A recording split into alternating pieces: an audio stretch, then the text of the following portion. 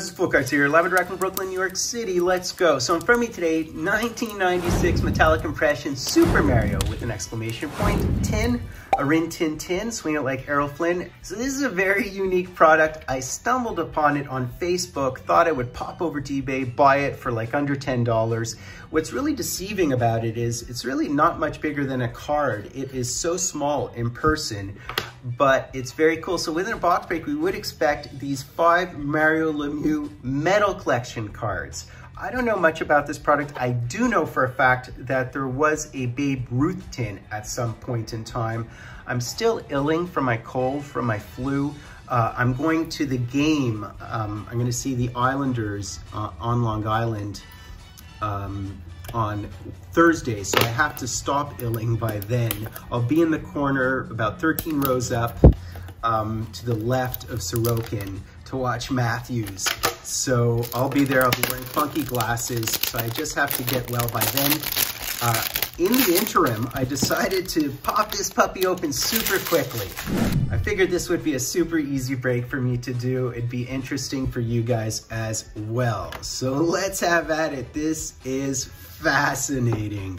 And I'm telling you guys, it costs like $7.99. It costs nothing. So let's see what it says. Why metallic impressions? Durable, lasting value, exceptional quality, unique design, brilliant graphic reproduction. I don't even know the company, to be honest with you.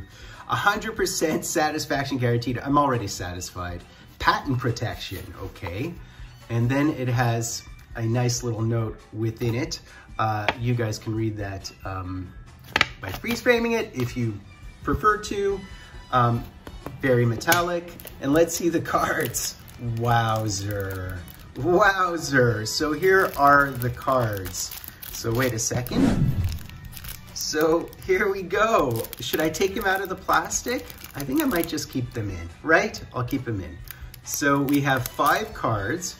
They say Super Mario with an exclamation point or mark. And we have, wow, these are really cool. We have 1990s Mario. And it has a little blurb on the back. It has a profile pic with another blurb on the back. And they talk about his off-season conditioning. Okay, that's interesting. And look at this thing. Look at this thing. These are unbelievable. So, you know, I mean, it's one of these products whereby you would read the entirety of it. Another sort of candid close-up shot wearing the Jofa lid. So they talk about the scoring title and they reference Gretzky and their competition. And then finally this one. And it's a description of what the state of affairs were in 1996. So let's see. So should I open one of these or just leave them as is? I'm tempted to just leave them as is and intact. But if you look at them, I mean, they are very tinny. Very, very tinny. Yep, I'm sure they bend quite easily, actually. So yeah, I mean, would you buy this product? Should you buy this product for $7.99 on eBay? Why not if you're a Mario fan? I almost think this is a must-have. Like, add this to your collection. This is really, really cool. Very cool. So that's basically it, guys. Really unique, really interesting. This blurb is actually funny as well, that they stand behind what they produce, period. This is like very passionate and impassioned, and it's by the inventor, apparently, of these cards. I mean, it's cute. It's a nice little gift, I guess. And I will be breaking Upper Deck Ice, which is released, I believe, on Friday. I think O-Pee-Chee Base is coming out soon, so I'll try to do all these products. I'm just not feeling very well. So by the way, guys, I'm just mentioning this in passing because it was kind of funny and a bit bizarre. So I hit Bedard the other day. I did some editing tricks. A lot of you guys know I was the first to introduce editing and breaks, right?